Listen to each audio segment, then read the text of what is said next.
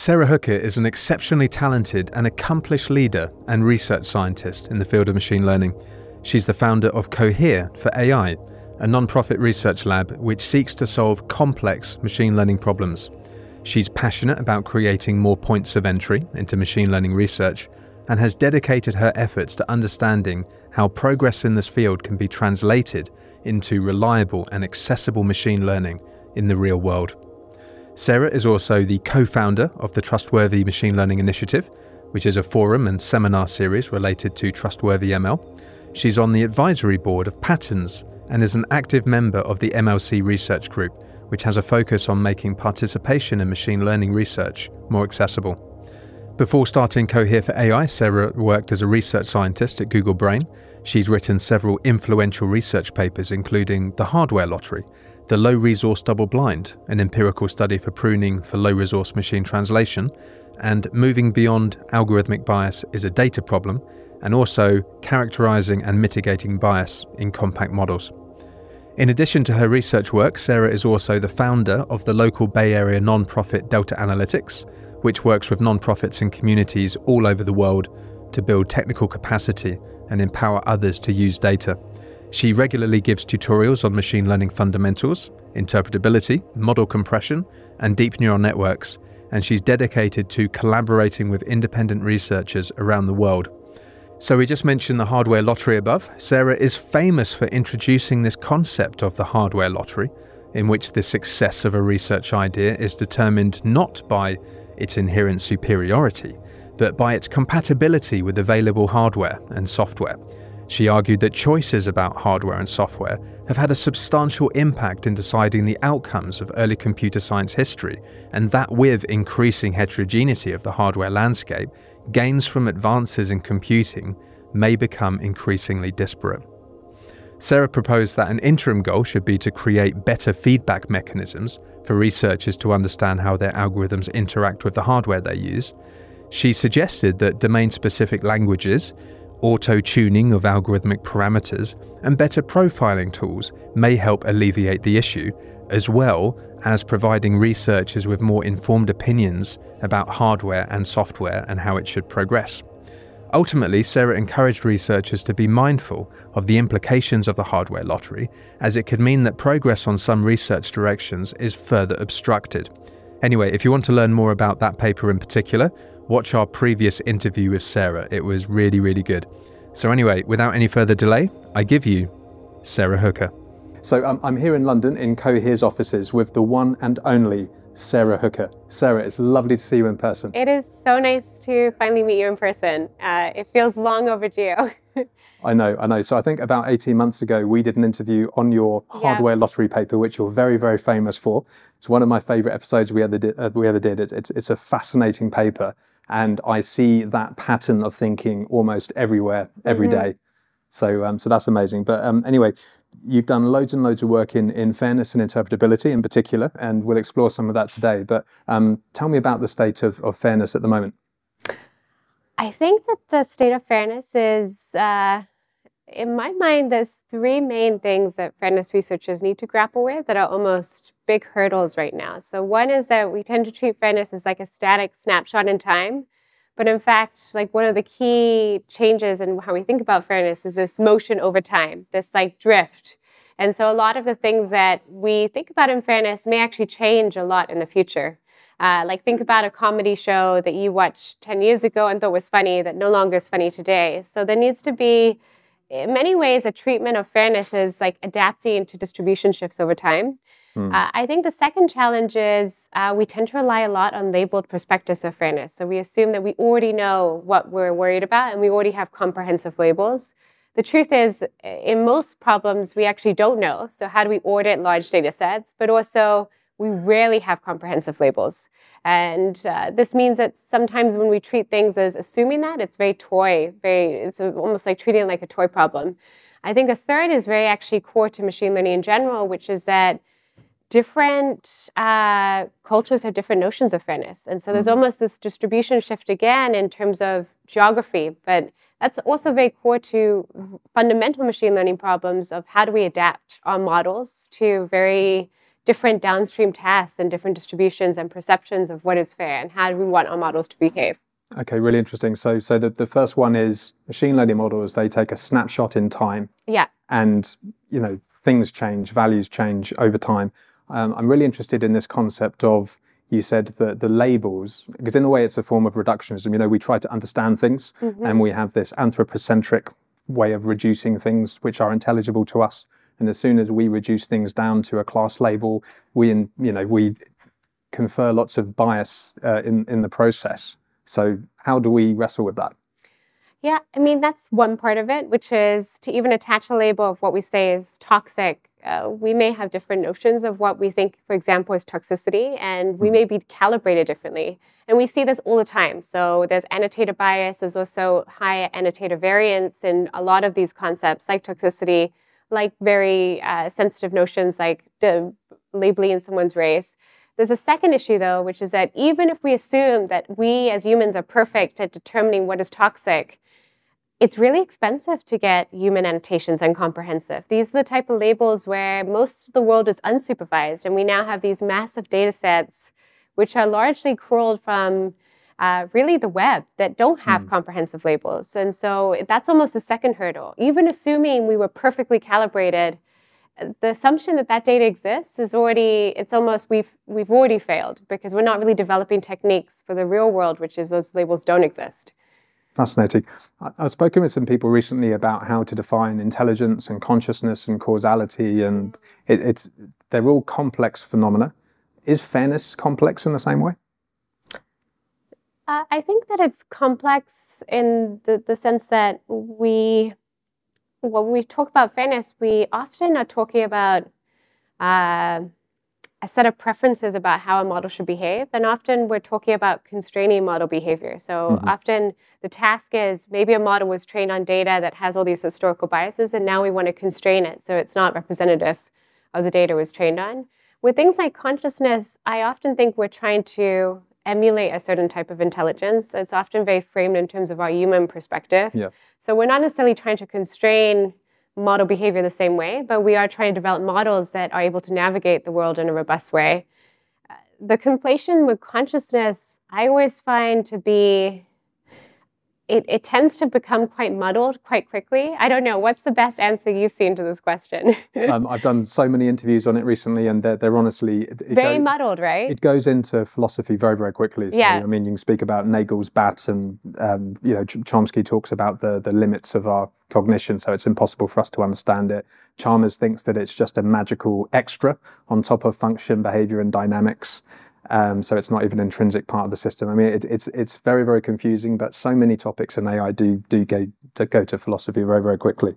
But okay, this is really interesting. So one thing that I really like the idea of is, remember Jan LeCun made a tweet saying, oh, it's all data bias, and you've been one of the biggest proponents of convincing people that there's loads and loads of model bias. Yeah. Remember that paper where you spoke about on the long tail or the low frequency attributes? Those are the data points that get pruned very, very quickly. So yeah, and I know you had a paper about that as well, but can you sketch out why model bias is so important?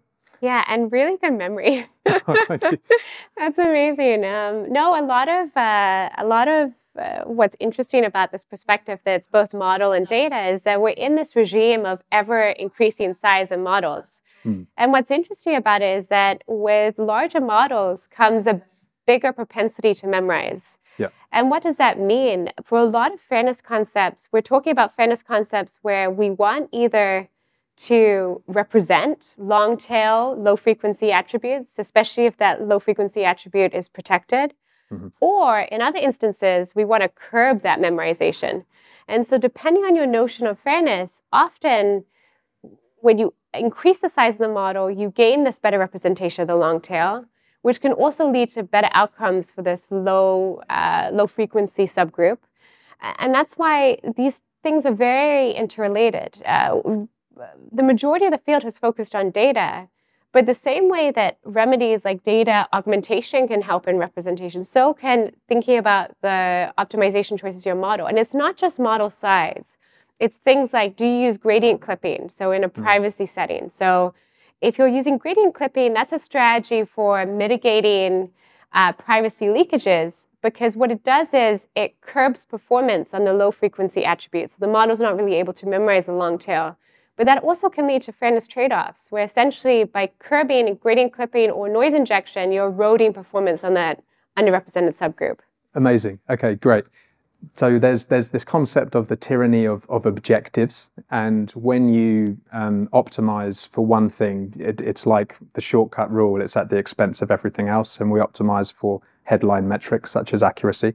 So there are lots of trade-offs, and also we can talk about this general theme in interpretability recently, which, when I started learning about it, it was SHAP and Shapley values and LIME and all of these post hoc interpretability techniques. And now what I'm reading is that there's a huge focus on actually kind of training the model with fairness objectives in mind, which is a completely different way of thinking about it. So can you sketch that out? So what you're really talking about is kind of this progression of where a lot of research focus is centered.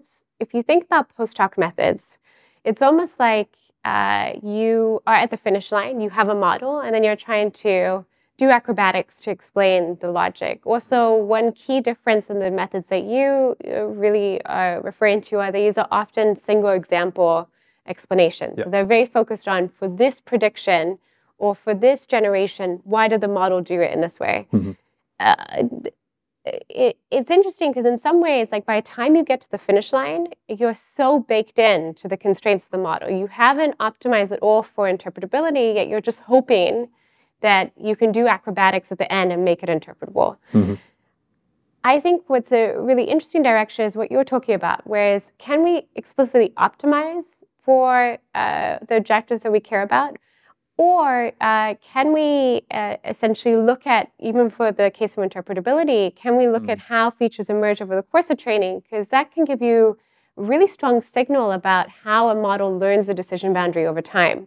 So that's often at the overall data set scale. So it's not centered in the single predictions, but in some ways it's very useful because there are different interpretability use cases. One is always going to be the single prediction, but for someone who's deploying a model or someone who's auditing overall model behavior, it's very difficult to know what to do with millions and millions of single prediction explanations. In some ways, you kind of want to know the relative. What does the model do really poorly at? What does it do well at?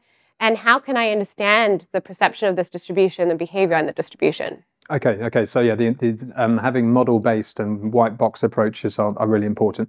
Now, I was speaking to Randall Balistriero, and he's a big advocate of the spline theory of neural networks, which I love. And that's this idea, I mean, you can actually use it as a visualization device. So it's this idea that in an input-sensitive way, an MLP will kind of subdivide the ambient space up into all of these affine linear polyhedra. And it's really good from an interpretability point of view because you can actually see where the areas of the training support and the data density is. The polyhedra are smaller and much closer together. And you've always said before that the challenging and difficult or the low frequency attributes tend to be very close to the decision boundary. So like having this kind of model-based way of understanding, as you say, during training and at the end of training, how the models behave is really important, right?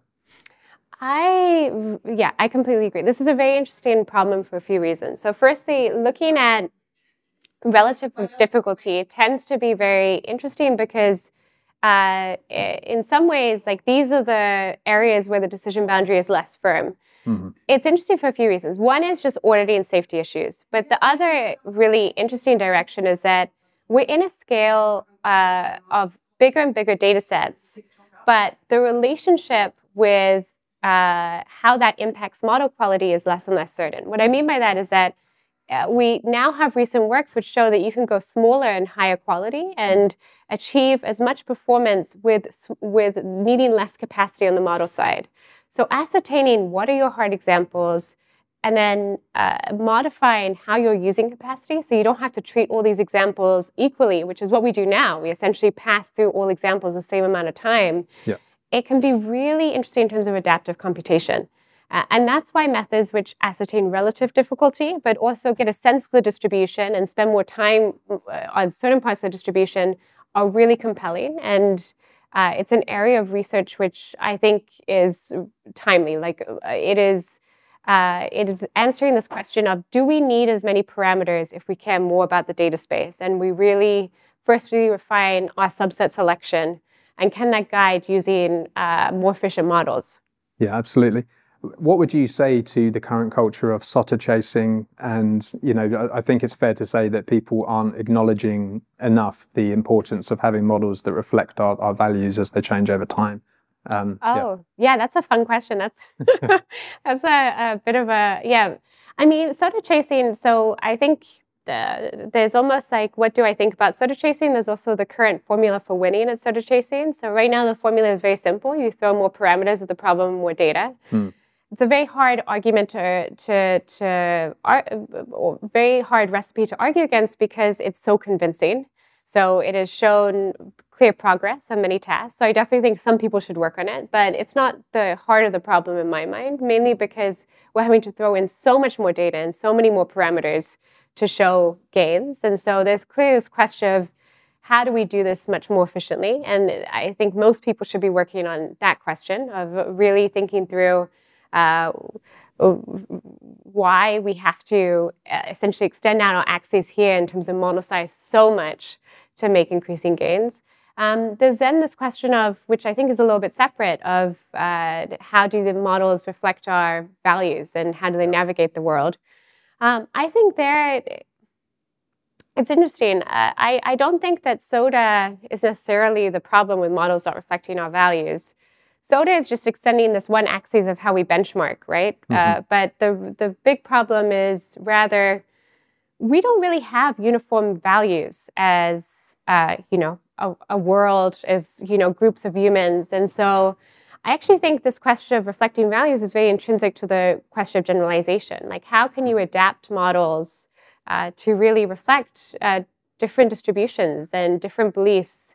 And that's really, whenever people talk about the notion of fairness, for me, it's always been intrinsic to this question of really adapting models and creating models which are dynamic enough to navigate the world, even when you have changes over time. Because one of the things we often mistake when we talk about fairness is this idea that it's static in form, when it's really not at all. Yeah. Reinforcement learning might be an interesting way to think about this, because you have one reward function. There's that reward is enough paper, is quite interesting, but also with people that speak about utilitarianism, there's one utility function, tends to get very complicated very quickly. And when we have an intelligible framework of what values are, and they might be different depending on where you are in the world, you get to the situation where you're kind of optimizing on many things at the same time, and that doesn't really lend itself to machine learning very easily. Like, how would you approach that problem? Yeah. I feel like, so there's a few steps there. So one is, would reinforcement learning work for this? So I think I just mean that's an example of we're optimizing for a single reward. So it doesn't have to be reinforcement learning. Oh, so is the question, would a single reward ever work for this type of? Yeah, because I think even if you're building an image classifier, there's one objective function, and it kind of feels like, well, if you care about this type of fairness and this type of fairness, what do? Do you take a parameterized convex combination of two and you create one reward function? So one which I find really interesting is just having adaptive development sets. So let's say you care about toxicity, and you have one notion of toxicity in the US, another notion in somewhere else, and maybe these don't align, these annotator groups don't align. Right now, our solution is to annotate a lot of data, and so we need those for development sets to then constrain optimization. I'm much more interested in unsupervised methods, which can find similar instances and kind of adapt over time. So take some notion of ground truth, but adapt it over time to really dynamically adjust the development set. And I think that's one way where you can still have a single optimization criteria, but in some ways you're really changing what you're optimizing over. These problems are very related to the question of continual learning or to really iterative learning. So this idea that over time you're going to experience new tasks and you somehow need to still have the same overall objective, but you have to adapt to new data and not be derailed by it. So these are very related questions in a way. Interesting. So on self-supervised learning, Randall had a paper on that at NeurIPS where he was looking at different non-contrastive losses, and the way that he compared them was actually by cheating and reintroducing the labels and putting them in an adjacency matrix. And I guess what I'm saying is that self-supervised learning probably produces better representations, and you're not kind of focusing, these brittle class labels into the training process. But it feels like, by the same token, what we end up with is less intelligible. Yeah, this is actually a very important question. So you've kind of pointed out two things which we're slowly realizing about the difference between self-supervised and fully supervised. Firstly, self-supervised doesn't induce the same memorization abilities, which means that it struggles to learn the long tail, which can help with robustness, right? Because if we're not overfitting to very, very small differences, then it's harder to find a perturbation that is, non-trivial but still manages to distort behavior. But it also means it fails to learn the long tail. So it fails at some of this really great inductive behavior that we see where, for example, you have good representation on rare instances. And this is a tension. So I actually think this is relatively underexplored. And it's by curbing overall model performance, sometimes we have these good inductive biases which can make it more robust. I think the question there is this the measure of robustness that we care about ultimately? Because that for me is one of the most timely questions for that subfield, is that right now, if you talk about robustness, it means totally different things to totally different people, and the measures of progress are totally different. So with self-supervised learning, I think that it's good that it's robust, but I'm not convinced that the measures of robustness are meaningful. Like the whole LP norm robustness is less convincing to me. Image corruptions are more interesting, but also for me, it's not clear what it's saying, because it feels like a lot of the mitigation strategies in particular are to solve for one type of robustness, and then you still have this issue with you're vulnerable to other measures of adversarial or sensitivity to robust factors. Amazing. Okay, we'll get into data augmentation in a minute when we speak about your paper. But I was trying to find your paper with Randall Bellistriero. He was telling me that one of the approaches that you used to solve this was by having an ensemble method with like slightly different objectives, I think, on a different model. Could you introduce that paper? I'm happy to. So that's a paper that we'll be releasing early next year. It's a paper which looks at a very specific mitigation strategy. So ensembling is very popular because it provides gains overall in performance, but the gains quickly plateau. So typically you can add like 5, 6 ensembles, and then you see the performance plateauing. What we find is very interesting and fascinating, which is that the gains on your worst case error do not plateau. So where ensembling is really helping is in your low frequency attributes. What's even more fascinating is that this can come from just a very simple ensemble. So all you're varying is the stochastic measures of training. So it's your initialization, but nothing else. Very simple. It's a uniform ensemble. And even then, you see these market gains on your worst case errors. This is a very simple strategy, but it's really showing that where ensembling and basically pooling the wisdom over areas of disagreement really helps is on these harder examples to begin with. And that can have these pronounced effects that are very cheap, but can produce these really improved fairness outcomes. Amazing. Now, we get these long tails everywhere. I worked on the Bing team for a while, and they had the concept of head queries and tail queries. Yep. Does it make sense to think of the long tail as a monolithic thing? No. This is one of the hard things about just thinking about the long tail as atypical or unusual examples, because I think the hard thing is right now, when we talk about probabilities or any type of estimate of uncertainty, you can have high uncertainty examples that are challenging, but you can also have high uncertainty examples that are complete junk. And that's why a lot of our mitigation strategies, which are to just augment the long tail or to just upweight the long tail in some way, don't end up working. Because if your data set is mainly junk, then what you're doing is you're just regularizing your model more. And it's really interesting because right now we don't have tools to discern between the two. A lot of model signals, so going back to the paper that you mentioned where you have harder examples close to the decision boundary, part of the difficulty is that you can have hard examples that are challenging because it's atypical, and you can have hard examples that are challenging because they're junk, and both have similar characteristics. So one area that I think is very useful for this is the key distinction between noisy and atypical is the learnability. So noise, the whole definition is that it's irreducible. error. And so you should not see a pronounced change in the rate of learning. And this is an area in which I think we need much more work, which is to ascertain the difference between the two, because the mitigation strategies are so different. For noisy, you want to throw it away.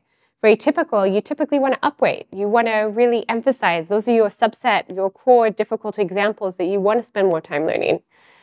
So this is a very fun area, and it's an area that hasn't had enough attention. Yeah, I'm trying to think of a name for this, because you're talking about a new regime of controlling the algorithm during training. Would you call that interactive learning? I think Randall called it. What was the term he used? So interactive learning is one. I also just think of it as adaptive computation. One of the core limitations of our current model is that we treat all examples uniformly, and we show all examples the same amount of time. But I think that there's really room for just much more focus on adaptive computation that also distinguishes between these two, because adaptive computation right now is often thought of as active learning, and it's within the lens of just the atypical. And noise is often thought of through the lens of just subset selection, just remove the noise. But in fact, to do things well, you need to discern between the two, and you have to have active learning for your hard examples, but you need to remove your noisy examples progressively. Yes, yeah, I completely agree with you. I think folks that do active learning, it's still a very monolithic approach. But this takes us perfectly to the paper that you wrote recently with Danielle D'Souza, A Tale of Two Long Tails. You examine the efficacy of targeted interventions for machine learning models, such as data augmentation, to reduce uncertainty. And the results suggested that interventions can differentiate between different sources of uncertainty, and you just said noisy or atypical examples, and can be an effective way to improve model performance. So first of all, can you give us the elevator pitch, but can you also define epistemic and aleatoric uncertainty? Yeah, so really it's the difference between reducible and irreducible error. Yeah. So when you have irreducible error, it's almost the idea that you give more data or that you add more capacity. It's not as if these examples are learnable, because essentially it's a stochastic mapping. And in the case of a supervised problem, but it's also just a stochastic input. You can imagine it as like a scrambled sentence in the case of an unsupervised problem. And what's hard about irreducible error is that in many ways, when you add more capacity, you're just regularizing. You're memorizing junk, but it's almost like a regularizer. It's why you need so much more capacity. I think it's one of the main reasons why we see needing such large models to learn web crawl data sets, because we have so much junk in web crawl data sets, and they're so huge. And in order to get a good performance, we end up having to regularize and use all this extra capacity. Reducible error is different. It's learnable. And so with more examples or more capacity, you expect to see an improvement in performance. What that means in the case of distinguishing between the two is that that paper, and Daniel was the first author, was really saying, let's exploit this difference in rate of learnability to distinguish between the two. And so that intervention can happen. And so you can treat the two groups separately. More recently, I've been exploring this in the sense of how do we audit large-scale data sets? Can we use signal over time to discern between these different types? It's not necessarily differences in learnability rate, but maybe difference in loss profiles overall. If you have something that you codify as ground truth junk or irreducible, and you have something that you codify as like learnable, what can you do by knowing those footprints and seeing which are closest to it in the training set? Yeah, it's so cool, because we spoke about exactly the same thing last time, and it's really interesting to see how your thinking has developed since then, because we were saying that there's this long tail, and the problem is, how do you distinguish between the junk and the stuff that you actually want to focus on? And this method is actually a very, very interesting way of doing that.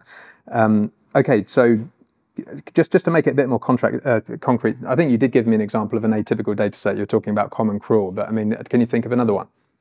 So Common Crawl is interesting because it actually has both. You can think of, so within Common Crawl, you have a lot of junk from the internet, like HTML code, or you have Reddit, kind of gibberish, like that are nonsensical. So often these are removed right now using these rule-based approaches. So for example, you'll remove HTML code, you'll remove things which have too many punctuation marks, because that's taken as a sign of junk.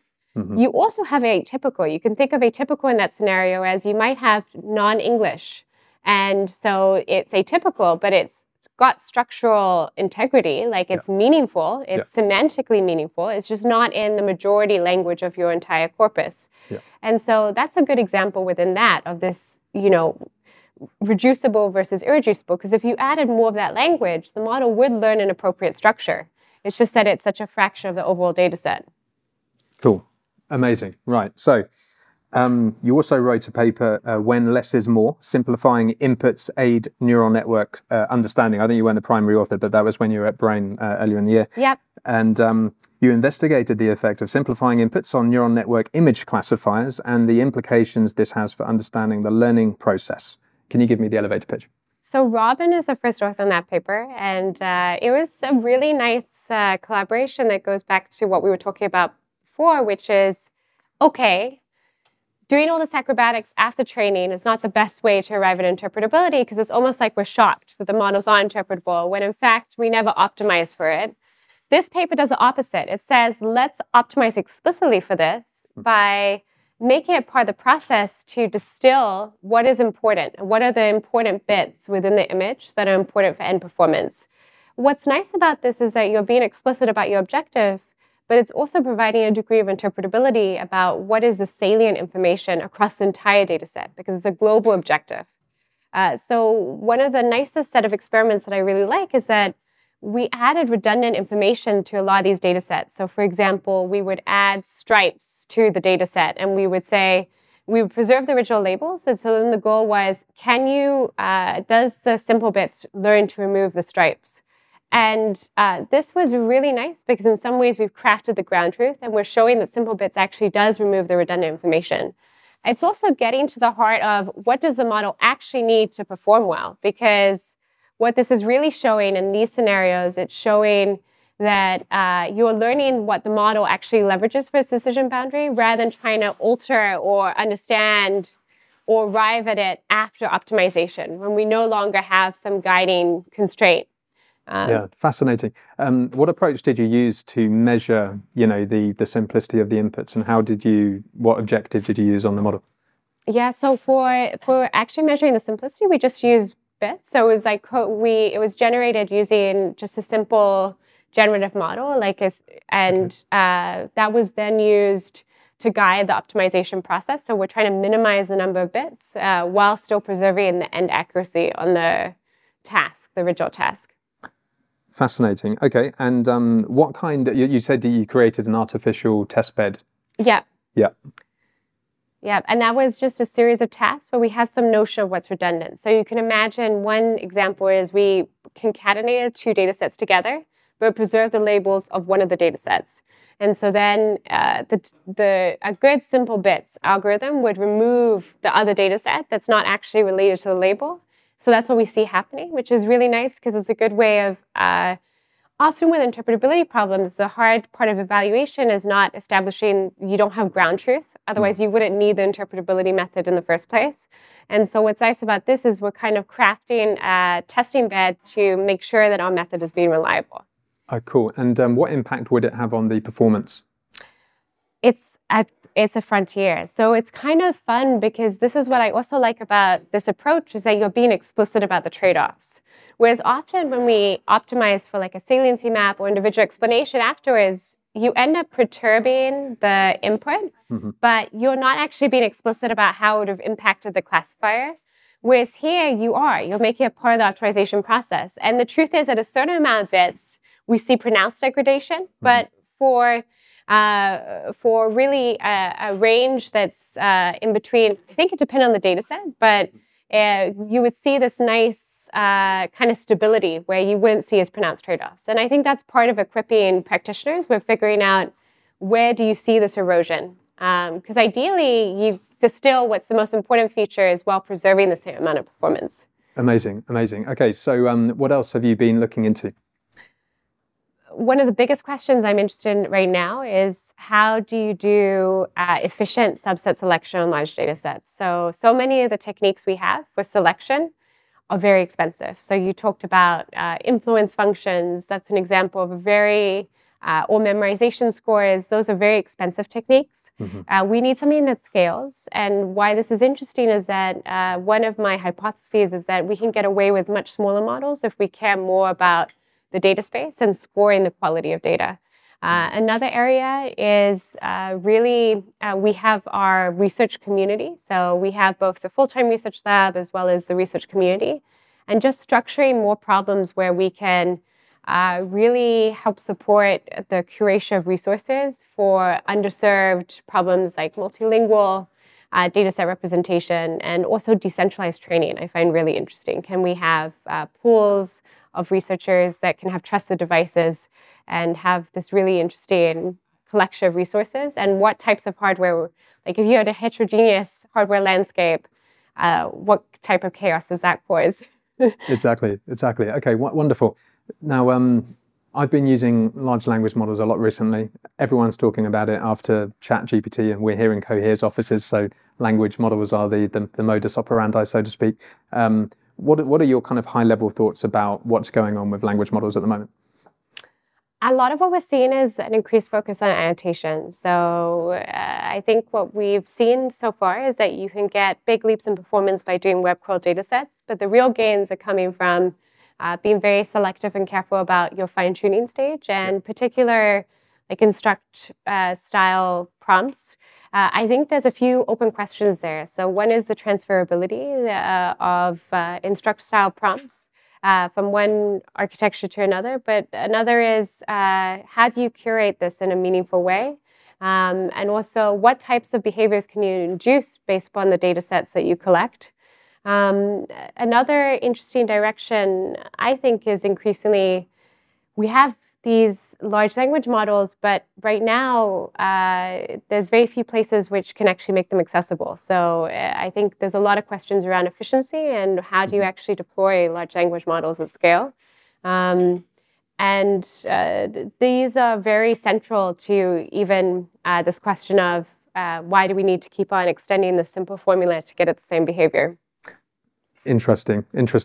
Okay, let's talk a little bit about, you said instruct, but we'll call it RLHF. So sort of reinforcement learning, fine-tuning to align with human values or preferences or whatever.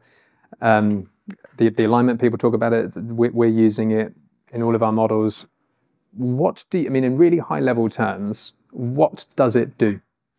Yeah, I actually have a grumpy take about this. I don't think it's that different from just treating it as a supervised fine-tuning problem. I think what it does is, so it's really interesting because I think what's going to emerge, probably given the pace of research over the next half a year, is just more ablations showing the impact of the quality of annotations versus the actual optimization procedure. So the reinforcement learning part, I don't see as intrinsic to the gains that have been made, but what has clearly produced a lot of value is just having these really comprehensive annotations and an investment in just the type of interactions that we would consider very high caliber dialogue. And so I think that paired with the optimization objective being RL, for me, my grumpy take is it matters less. I think you could structure it along a few different objectives, including just supervised fine-tuning, and still achieve very similar results, given that you had a big enough base of annotations. Fascinating. I mean, do you see that in any way a contradiction to, we spoke about Jan LeCun and it's all in the data and so on, and there's this really interesting kind of continuum in the life cycle of machine learning models. It starts with the data, and then you have like all of the different inductive biases in the model. Randall's done some interesting work kind of almost trying to squeeze out the inductive bias of data augmentations. So in a sense, it's almost like you're saying, oh, it is the data that's really important. It's not so much the model. Is that something we should aspire to? I do think it's primarily the data here. The optimization objective, if you think about it, RL, what it actually means, it feels like window dressing on this problem rather than like the core contribution of the set of techniques. Much more important, I think, has been having a rich set of annotations which really express both the quality of human engagement and then having some type of ranking system. But, you know, RL is just one way of doing that, right? You can also do that by being more selective about what you use as your fine-tuning data set and then fine-tuning. You can do it by process of subset selection of all your collected prompts, and you can also do it by process of ranking in some way, RL being one possible way to do so. I think people gravitate toward, maybe we should call it shifting right and the data is shifting left. People gravitate towards shifting right because they have this rather fanciful idea of emergence and lots of amazing things happen if only we have this blank slate, unified approach to machine learning training. And what you're leaning towards is almost recognizing and admitting the complexity and what we need to do on the data side. So it's a little bit more nuanced. So yes, if you have unlimited compute and you can extend your model size as much as possible, you can throw a lot of parameters of problem and treat it as a uniform problem. But I actually think we just need to be better at sampling from the underlying distribution that we want to represent. And in some ways, this is the core of machine learning overall. This is, often our goal is for some representative downstream tasks, we want to have a distribution that we can sample from, that we can train on. And I'm suggesting that we're going to progressively, as we get better at sampling, because right now we essentially just do a comprehensive sweep and end up with a lot of junk. As we get better at sampling, I think we can gain a lot on the model efficiency side. Interesting. So two quick things. On people have cited RLHF as the biggest success of reinforcement learning, which to me is a damning indictment of reinforcement learning. I know. But I did read. I don't know whether you saw. There was an article on Less Wrong. I'm not sure if you read it, but it was visualizing the the probabilities of the next token with RLHF and without. And what it seems to do is kind of like I want to ask you whether you think it's robustifying or the opposite, but it makes it much more likely that you would get a certain trajectory because it kind of like fattens the probability margins for certain tokens in respect of certain prompts. So do you think that's a form of robustification or brittleization? Oh, that's fun. I haven't read the article. What do you mean by robustification versus simplification? So they say that RLHF does a couple of things. So robustification in the sense of like, given you can ask things in slightly different ways and you'll get the same answer, and the answer will be more aligned with human preferences. So you could argue that's a form of robustification.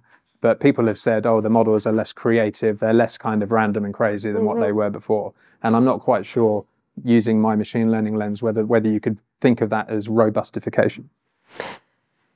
Yeah, I think that so I guess there's two questions here. Is RL the only way to get that? I would argue no. There's other ways that you could achieve that. One is by just subset selection and spending more time in annotation. You probably implicitly end up guiding certain preferences that are more aligned with our own. So it's not clear RL is the trick here. But let's say, okay, let's take the premise as is and say, is that creating something more robust or is it creating something more brittle because it doesn't learn certain parts of the distribution? You're kind of upweighting certain parts of our preferences or what we would like to engage with. The problem which we have yet to solve is adaptation, right? This is the core thing. So it's capturing our preferences now, and that's in some ways making the model more robust because it's capturing a perspective of how we want to engage. But that's going to change the same way that the long tail now is the long tail in the future. And this is one of the big open challenges for researchers is how do you adapt? One of the most simplistic ways that we are currently learning about the world is that we have these global updates. And so we essentially are training models that are memorizing a distribution, but as soon as we introduce new data, we override everything. And this global update is at the core of the issue, as well as this need to treat all data equally. These are really, we don't have a notion of adaptive capacity or modularity. And this is one of the biggest issues that our current models grapple with, because regardless of whether this is making it more robust than the current distribution, in some ways it's brittle, right? Because we're not exploring the boundaries, or we're not, when we have a different distribution or set of preferences, how do we adapt the model itself? I agree, that's a huge issue. So language models are fascinating. They do what is basically a trivial objective. It might be a denoising autoencoder or an autoaggressive decoder, but you're just doing something basic and you get this emergent, stuff happening, so you can look at it in a different domain. It's not just a hash table anymore, it's doing something magic. and then we can discuss whether or not it actually understands whether you can call a language model a type of knowledge store or not, because it's rather fanciful, but you can kind of say, you know, like when I do web development, you separate the style and the structure, and now I'm separating the knowledge from the presentation, so I can say, take this Sara Hooker interview and present it as if Leo Tolstoy wrote it, right? And it's kind of like internalize the knowledge. Yeah. So if you do believe that there's such a thing as a pure representation of knowledge, so that's one thing. But the second part of the question is, if you do believe that there's a pure representation of reasoning, right? Because these things do reason, presumably you could, rather than using it the way we do now, you could do all of the stuff you're talking about. So it could have information that reflects our values, and you could use it as a reasoning module on the top. Yeah, I think you're getting to something important, which is that the best evidence in support of what you're saying, the second point, which is, can you use it as a form of reasoning, is just the effectiveness of few-shot prompting, right? Because often you're adapting it for an entirely new task. There's no gradient update framework. And yet we're inducing really behavior that for many people is very compelling and is very, fulfilling the desired end goal. So that would be the strongest support of the second point, which is having an understanding of huge, colossal data sets appears to be imparting this ability to interpolate over high-dimensional spaces in a really interesting way, in which we don't appear to need explicit gradient updates often. We can often induce it just by prompting in certain ways. The counterpart to that is that prompting right now is like tea leaf reading. So like we have different models and the same prompts don't work. We have extremely intelligent, trained researchers who are kind of probing the model like reading a horoscope. This is kind of very brittle in many ways. And so one thing that we're clearly not gathering is a good understanding of this high-dimensional space. So even though, to your second point, we're clearly creating general models which can be induced to produce certain behaviors, the mechanism is not at all well grasped at this point. And so we kind of end up bumping into it often. And this is a fun, open question to think about. Is there such a thing as a general prompt that would work on many different architectures? Or is it always going to be really this probing of the high-dimensional space to induce certain behaviors that we think are interesting? Interesting. Okay. So there's a couple of ways of thinking about prompting. I was speaking to a professor from Imperial earlier, and he was kind of saying, oh, don't worry, prompt engineering will be a dead job next year because the language models will start to get it. And then that's one way of thinking about it. But I'm actually thinking, no, the prompt is important. Some people think that embodiment is important, right? It's almost like the language model is embodied in the prompt. There's something magic in the prompt. I'm giving it the cognitive priors. I'm kind of structuring how it fits. It's almost like an interpreter for a program. There's something very important happening there. But do you think that as language models get better, the type of prompting we do will converge or change? Or do you think that it will always be a bit of the Wild West? I think that if it remains the Wild West that it is, if it remains so high variance, like the structure of the prompt matters, the template matters, the model matters, what the data set was matters, then it's hard to know if what we're doing is not just probing the decision boundary until we find a configuration that works, and that's not science. Yeah. So my hope is we converge to a better understanding of how these high-dimensional spaces are formed, and we can probe in a more effective way. It's also interesting to think about, like, how does this variance, how is it impacted by things like scale? So as we get to much larger scales, do we see some type of stabilization in what we see as the effectiveness of prompts and the ability to guide with less work? But right now, for me, prompt engineering is less a science and more it's really just a probing role where you're using your human decision boundary to understand the model decision boundary by doing enough configurations. And that needs to change if it's going to be a scalable approach. Yes, I quite agree. One thing that I find remarkable, though, about language models is that even though they do have certain computation limitations, and even linguistically, that they've mastered syntax nearly, but there's no semantics, there's a little bit of semantics, there's no pragmatics. We were talking to Laura Ruiz about implicature the other day. So, but in spite of these limitations, it's like, weirdly, when we use them, we can fill in the gaps, and it's still going to be a transformative technology. It works remarkably well. But just talking about the limitations, I mean, I just mentioned a few, and symbol grounding is another one people talk about. I mean, like, how do you weigh that up? I think it's a really exciting technology. So what you're talking about was Laura's work.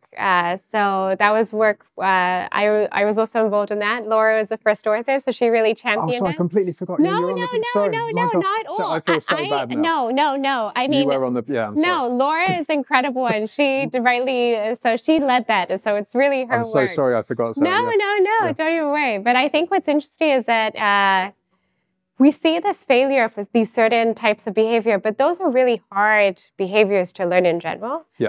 Why I think we're able to fill in the gap is that our language is very dense communication format to begin with. Yeah. So to be honest, if two English speakers meet, they can have zero shared background or references, but still communicate with complete ease, right? And so we're already choosing a very dense representation, which is why I think we're so effective at filling in gaps, because it's already communicating a lot, even if it's not perfect. And this is something why language is so interesting to think about, but it's also why I think it's an incomplete version of the ability to navigate the world robustly.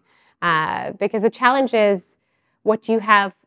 How do you deal with much more sparse, less dense rewards? Yes, indeed. Before we close out, is there anything else that's top of mind that you'd like to tell the MLST audience? What's exciting you at the moment? I am just delighted to finally meet you in person. This is so nice. And I just want to say thank you so much for everything you do for the ML community, because it's so cool seeing all the interviews and just your coverage of scientific communication in general. So I feel thank you. I really appreciate giving. Thank you so much. Hopefully I didn't bore everyone too much with subtle details, but no, it was amazing. No, we love the details. Okay. Yeah, we absolutely embrace it. Sarah, thank you so much. I really appreciate it. Thank you so much. Yeah, Amazing. Happy holidays. Amazing.